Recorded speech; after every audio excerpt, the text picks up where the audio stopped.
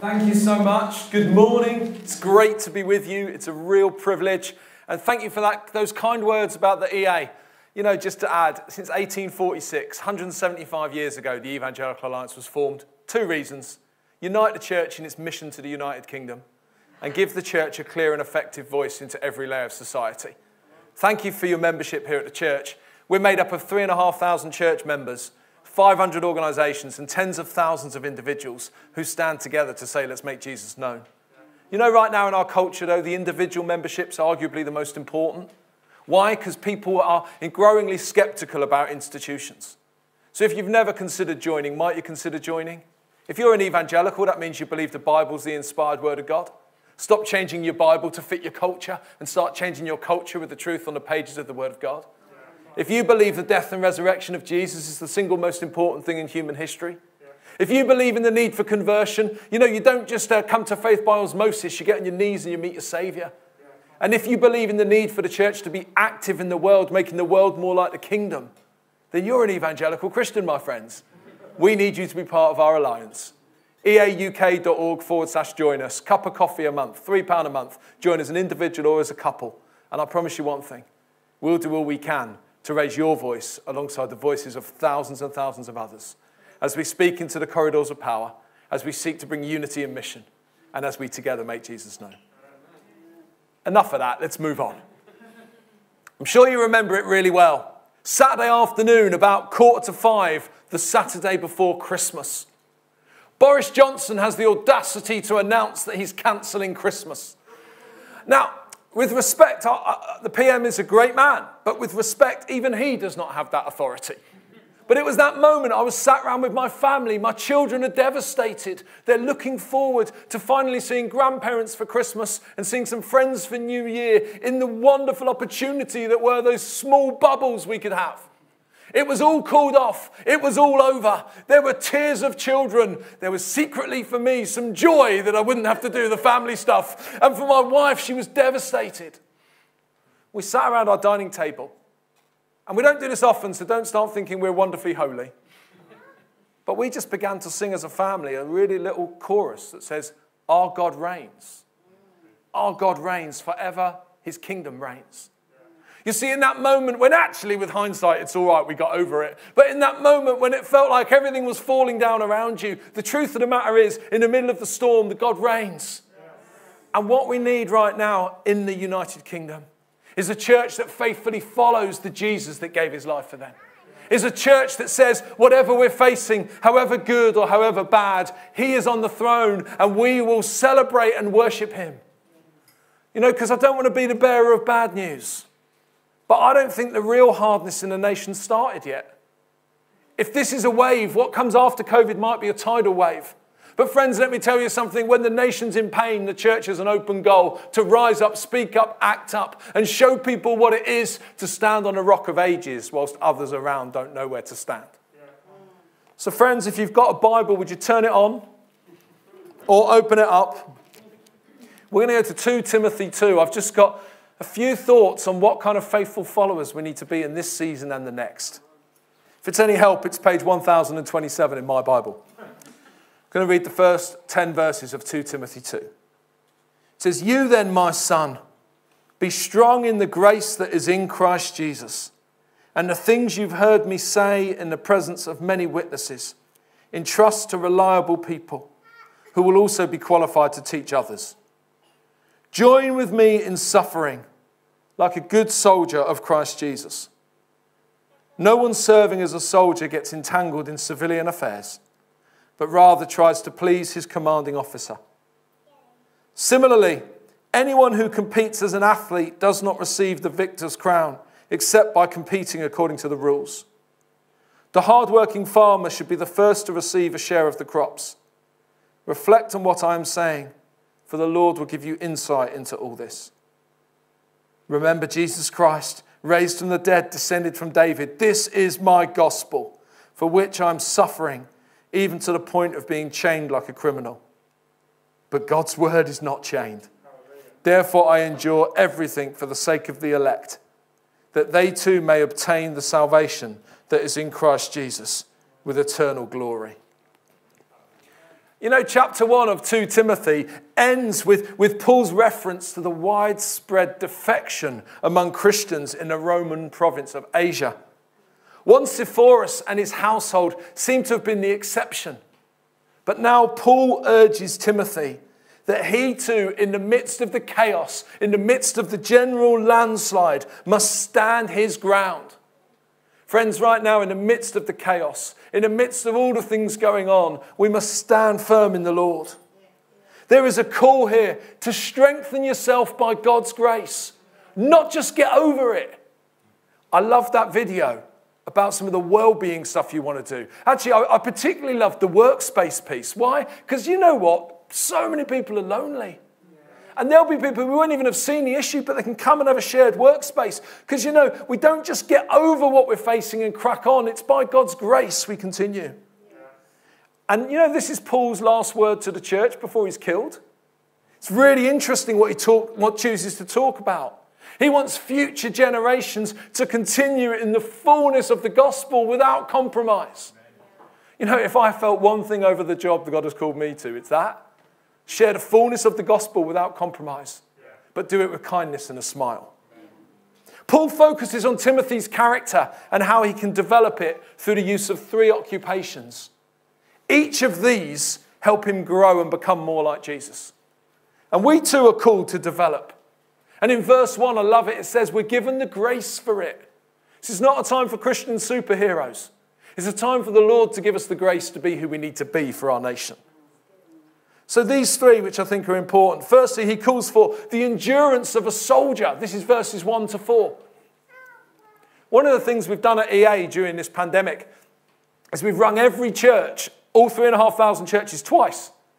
Now, that's been quite an undertaking. But you know, it's been amazing to hear the work of the church locally. When I think of endurance, I'm drawn to one church I rang near Wembley. I rang them up to see how they were doing.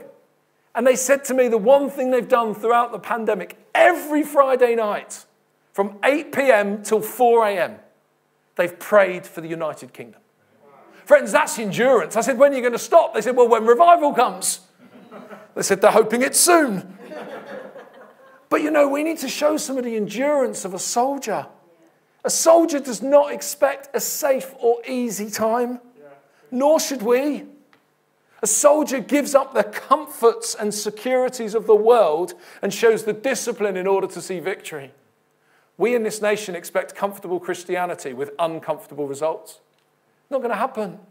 Around the world where the church explodes, it's because it's difficult to be a Christian. I do not want persecution here, but the more marginalised the church, the more likely a revival. And we've got to be prepared to keep going when it's not always easy. We should not expect an easy time. When you get opposition and ridicule, it's not quite a compliment, but it's normal. And I think for some of us, we just need to focus on who we serve. Jesus is our priority. Don't get me wrong, I want the world to absolutely love me. I really do. Wouldn't it be great to get loads of statutory honours and be recognised and everything else? But frankly, Jesus is my priority. We're doing this for Jesus. That's our focus. And you can't do big things if you get distracted by small things. You've just had a vision for a big thing, a £4 million facility to serve this community. You can't do that if you get distracted by small things. You know, distractions are so easy to find and so hard to lose. And what we need to do is focus with the endurance of a soldier. That means we endure the season we're in. And it's for all people. It's not just for the people that look, sound and smell like us. It's for all people. My wife's a plastic scouser, which means she's from the Wirral. Now, the Wirral is the really posh place outside Liverpool. And everyone on the Wirral used to go on holiday to this place at the end of the Clym Peninsula called Abersock. Now, Abersock was really posh. You went by all these little Welsh villages, then suddenly it all got a bit Jack Wills. And in this sort of poshness was all of the Wirral. Now, I had young kids at the time, and they wanted to buy something. But the problem is, it was all too designer label for my charity wages. But finally, we found a shop called Bargain Bonanza. And I thought, we are in here. So I gave them both a couple of quid. They're like, wow, Daddy, £2. I'm like, Lord, in your mercy, continue that forever. And my daughter bought some stationery. And my son bought these little plastic soldiers, you know, with the parachutes you throw down the stairs. Except he got like 3 for £2. I used to get 30 for £1. Anyway, we went back to where we were staying. It was near the beach. It was near a cliff edge with a fence. And my son says to me, can you throw the soldier all the way to the beach? I said, of course I can. So I got the soldier, I ran up and I threw it. And it flew about 1.5 meters onto the open cliff face.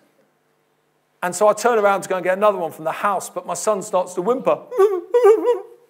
I turn around, he says, Daddy, we have to get that one.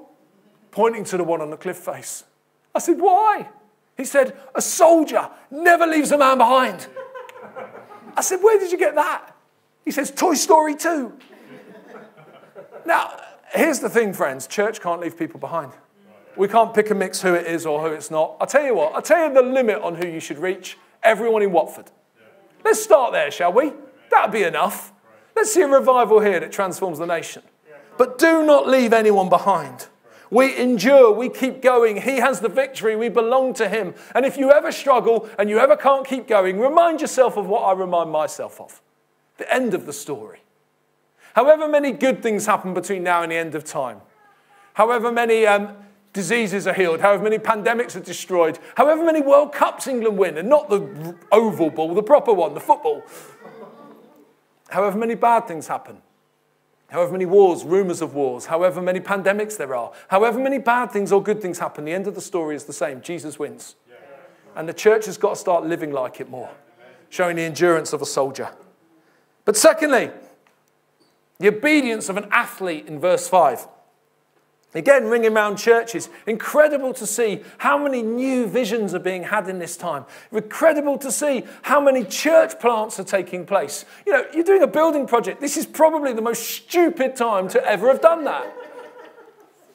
But the thing is the Lord is birthing new things. If the church is not needed now, it's never needed. And so we need to show obedience. To be a successful athlete, you have to train hard, obey the rules, and not be disqualified. The Lord is looking for those who'll make sacrifices, who'll obey him over their own wants and needs, who'll go beyond their own desires and longings and go after the Lord's. Great moves of God are usually preceded by small acts of obedience, the biggest one of which is prayer. There's no record of any major move of God where you can't go back to finding 4 old ladies or equivalent who started praying every day for something ridiculous to happen. But little acts of obedience. Frankly, friends, like the athlete, we need to keep going. Now I'm a bit of a runner. Now, I'll be, with respect, I'm no Tim Roberts, right? I'm not a proper runner. I'm just a bit of a runner. But I like running, and I ran a little race against Mo Farah a few years ago. It's called the London Marathon. He beat me by quite a distance. But I ran the London Marathon, and I don't mind running sort of 5 or 10 miles. That's fine, but marathons are hard. But if you train properly, it's okay. So the first half of it's fine. You get to 13 miles, you go over Tower Bridge, all good. As long as you've trained, there's not a problem. Then you have this demoralising bit. You're running at 13, and at 23 miles the other way are the elite athletes. At 13 miles, you're looking like you've seen better days. They at 23 miles, they're just bouncing along, all graceful. Then what happens is you end up in Docklands, which is really, really boring. There are less crowds, it's dull. And people start doing what you must never do. When you run a race, never stop.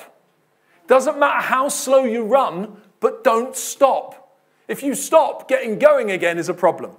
So people are stopping all around me. They're stopping for a stretch. Far better runners than me. Stopping to chat to someone, do something. They'll never get going again. I wasn't running fast, but I was sometimes running as slowly as they were walking. But my chances by not stopping of continuing were far higher. I remember as well, before the marathon, I decided I wouldn't take anything from anyone by the sides. When I got to this point, I was taking everything. Anything you offer me, I was having some Vaseline, jelly babies, chocolate. Give me whatever you've got, I'll have some. Come on. But keep going, don't stop. Then you get to this point where you see the London Eye. The London Eye is bigger than I remembered. Because when I saw it was this big, I thought, I'm near the end. For the next 3 miles, it didn't seem to get any bigger. People are stopping, they're struggling. One thing I'd said to my wife, Anne, do not tell me where you will be. Because you know how it is, fellas. You run a marathon, right? You walk 20 meters of it. That's the bit when your missus is stood by the side, isn't it? The rest of it, she's not seeing you. It's just when you're walking. And she says, oh, well done, fat boy. You can't even keep running. So I said that to her, and there were various moments she popped up. Unfortunately, I was still moving, let's say, running, sort of. But people stopping all over the place. I'd done it to raise money for Youth for Christ, and I'd aimed to do it in under 4 hours. I had some problems, which meant that wasn't going to happen. But one particular giver had said, I'll give you £1,000. I'll double it if you do it under 4.5 hours. I get to the sign by the mall, 200 metres to go. I look at my watch, 4 hours, 29 minutes, 21 seconds. Now, I am built for power, not for speed. And so I don't sprint ever. But I thought, there's literally nothing I wouldn't do to raise £1,000 for young people to hear about Jesus. So I started to sprint. Now, me sprinting looked really ungainly. It was Kermit the Frog, limbs everywhere, or if you prefer, Phoebe running in Friends, as I'm going all over the place. And I get over the line in 4 hours, 29 minutes, and 58 seconds, boom! But here's the thing. It's not about times, it's not about anything else. It was just keeping going. And for some of us, you might not look that great for yourself at the moment. You might be struggling, you might be finding it hard, but don't stop. Show the obedience of the athlete, one foot in front of the other. I believe the Lord is moving us to a place of maturity for what's to come. I do believe a major move of God's coming to the UK in my lifetime. But I also believe a major challenge to the church is coming. Because the two go together. And he's preparing us for a time of maturity. He needs laid down lives like athletes running for the heavenly prize. I was so challenged. One of my closest friends is the holiest person I know. I wouldn't tell him that. That's not a good thing to do. You shouldn't have a league table of holiness. But he's a really holy guy. I spoke to him the other day. I said, what are you doing to get ready for some of the unlocking in the nation? He said, I'm doing a 21-day fast. He fasts already loads. I'm thinking to myself, you're the last person to need to do it. Because I'm a sinner, you see. You look at it like that. He says, no, I'm doing this because I want to show the Lord I mean business. And I want to be ready for what's coming. And I want to show what it means to be a living sacrifice when it costs me something. Friends, I'm not suggesting that for all of us, but I'm saying, where do you need to show the obedience of an athlete? Where do you need to lay down your own wants and desires to see the Lord do something? This is a time of being trained. Many people are saying there's going to be new levels of what God does, but alongside that, there'll be new devils of attack and challenge. Therefore, we need to be ready. We need to lean into Jesus more. New weapons for the battle. You'll never have a better chance than right now to learn holy habits. I'm slightly concerned because I need to start commuting a bit soon. Suddenly, I'm going to lose lots of time. I better make sure that my practices are in place before that commuting kicks in. You know, it takes 6 weeks to develop any habit. What habit do you need to develop to get closer to Jesus? If your Bible reading's gone to sleep, just reawaken it. If your prayer life doesn't feel as natural as any muscle, crack on, start again, dust yourself down. But we need to be showing the obedience of an athlete. I also think that us Christians, we expect the world to respect things that we don't show respect for ourselves. We need to get serious about, I know it's out of fashion, but serious about our spiritual disciplines. Because we need to go deep enough with Jesus that we've got what we need to keep going in the storm. So endurance of a soldier, obedience of an athlete, and thirdly, the patience of a hard-working farmer. This is verse 6. We need the patience because it won't all happen in an instant. Some of us want everything to have happened yesterday. But sometimes we need to just wait and allow the Lord to do what the Lord wants to do. You know, for years, we've been wanting to see loads of people come to faith, but maybe now's the time. Because the ground is ready. Also, again, ringing around churches, I was blown away by this church in Stafford. They've been running a food bank for 15 years. They were running a food bank before the words food bank had been come up with. They just called it a food bank once they knew that's what they were supposed to call it. Before that, they just gave food to poor people. That's the way he put it. And it's never really caught the traction it could have done until this season. They've been ploughing away in this ministry, and they felt the Lord say to them at the start of lockdown, go further with this. And what they've got now is, instead of having a food bank that was just serving a few families, they've got 32 homes across Stafford with a wheelie bin at the end of their drives. The majority of these homes are not Christian ones. And the wheelie bins are portable food banks that are getting filled up 2 or 3 times a week because the need is so great and the church has gone out of the building. And what they've found is, the greatest witness they do is they'll say to someone with a rather large house, do you know what, guys? I promise you we'll get this filled. Would you mind if we put a food bank to help people at the end of your drive? Then when they go to collect it, there's the chance to pray. There's the chance to witness. They've got this amazing thing going on. But they've been doing this ministry for loads of years without seeing fruit. And suddenly the fruit's ridiculous.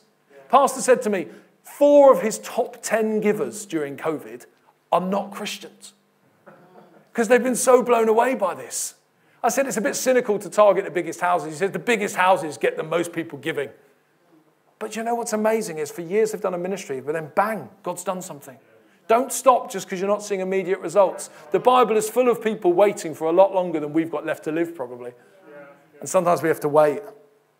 But we work hard like the farmer who patiently waits for the crop. Strong foundations for the future, not just in ministries, but in relationships. Go deeper with people. The time of going to church for an hour and a quarter, running home and not talking to anyone's over. We need community. In this season, you can get your content anywhere, you know, but you can't get community anywhere. We need a depth of relationship with each other that we work at for the long term as well. With your kids too. We've tried this with our kids. Any parents watching this, I bet you can't wait till children's work restores fully and youth work. But in the meantime, no longer should you expect any adult to do in an hour a week what you haven't done in 15 years. We need to go deep in relationships with our own kids, in our own households, then in our own neighbours, in our own communities. This is a time to make your street, your parish, your garden fence, your pulpit, and to go deeper. The Lord is looking for those who love him, who linger with him, and who will develop others. He's looking for disciples, not converts or consumers. Converts and consumers are yesterdays. You know, when someone says to me, I didn't get much out of the worship, and you're just like, please, we don't gather to worship you. You know, the idea of me not getting much out, that's gone. The church needs to go to the least, the last, and the lost, not to think, how do I get spiritually fatter whilst the world around me knows nothing of the risen Messiah? You know, as well, in this season, secularism offers no hope. I did a debate with 2 secularists.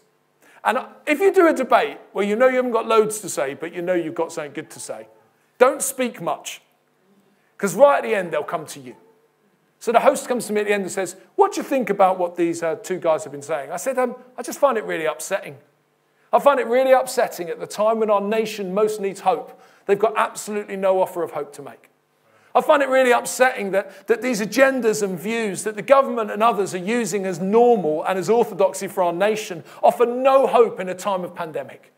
And I find it so strange because everything I believe, stand for and give my life to is about hope, you see, because hope has a name. His name is Jesus. Friends, you've got to witness. Why? Because all these other ideologies everyone's been saying exist and are right and are what we should be going after don't work in a pandemic. In a pandemic, people have looked for Jesus. Those who put their roots down deeply now will survive future storms. Friends, like the patient farmer, work at your land so you're ready for what is yet to come. Finally, Paul is chained in this moment. There's an amazing image. You know, when it comes to Scripture, always ask yourself, not what does it say, what does it look like? Because I think Scripture's so visual, it's amazing. Last Sunday was Easter. What's the first thing Jesus does when he's resurrected from the dead? Anyone know? Folds up dirty washing. He does, in the Gospel of John. Jesus is in 2 sheets. He folds one up. Mary and Joseph raised him really well. At some point he thinks, hang on, I'm the saviour of the world. He doesn't fold the second sheet. That's an amazingly visual moment. We've got another one here. Paul's in chains. He's in chains. And he is saying this, though I am chained, the word of God, the mission, the gospel is not. He is there in chains, soon to die. And he talks about the unchained gospel. The nation is under restrictions, but the gospel is not. Hallelujah. Verse 9, God's word is not chained. We've got an unchained gospel. People thought, what would this do to the church this last year? Well, 14 months ago, not one online alpha in the UK. 4,500 now. Christianity Explored have found similar growth. Online church has gone through the roof in some places. Mortality salience has kicked in. You know that 5% of the population go to church? Half of those have not been this year, this calendar year. But 25% of those who never go to church have been this calendar year. What a strange time. It's like for those who are already saved, we're like, well, we don't really like church anymore because it's not the style we liked. But for those who've never been, they're like, boom! In all this pain, there's Jesus. And we're living with mortality salience. That's normally reserved for a war zone. Mortality salience is an awareness of the fact you're going to die. It's an awareness of the fact that life is fragile. But when you have a year where excess deaths are reported on the news every day, you get mortality salience not in a war zone, in a world where we just have to sit on our sofas. And you know that people around you are asking the questions you've been answering for 30 years when they weren't asking them. We're living in a time that the next 12 to 18 months are vital to the gospel in this nation. So the soldier portrays a sense of priority. The athlete models discipline. And the farmer is a pattern of perseverance. I think the church desperately needs all three of these right now. In verse 7, we're encouraged to reflect and ponder on these three things. Priority, discipline, perseverance. That an unchained gospel could be shared with the world in need. Let's pray, shall we?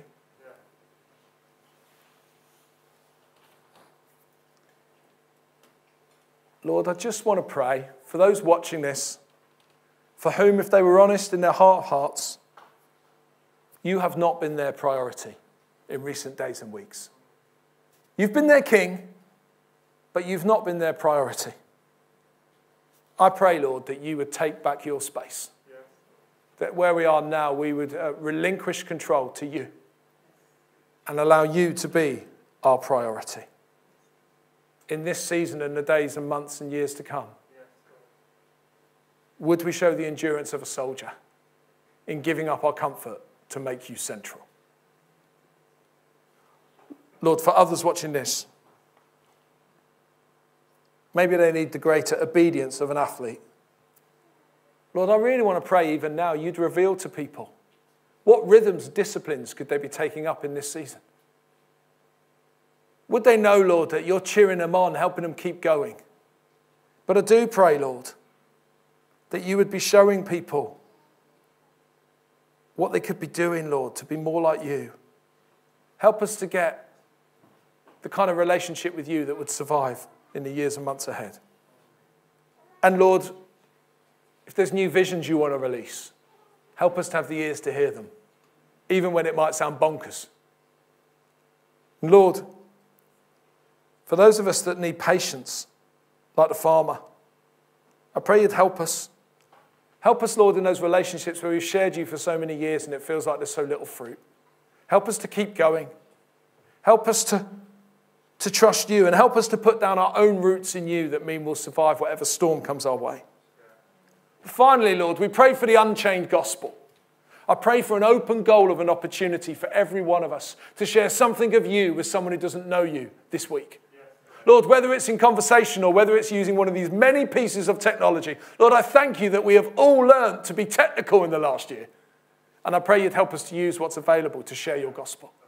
And go forwards, Lord, I pray for Wellspring. I pray, Lord, that this place would be a place where many, many, many, many people say, I surrendered my life to Jesus as a result of hearing from someone else in the pandemic or in the months and weeks after. I pray over this new facility, Lord. I pray that you would provide the resource, but I pray, Lord, that you would keep the ministry of that work in line with your heart, and there would be no missional creep from what you want to do in this place. And we pray for Watford, Lord, a place that sometimes is just seen as a town on the edge of London. Lord, would this be one of those places that church history writes about? Because you do something ridiculous. Not for us and our ego, not even for Watford, but for your kingdom. And Lord, I pray that you would bring greater unity of church, greater unity of purpose. And I pray that your church together would make you known for your glory. Amen.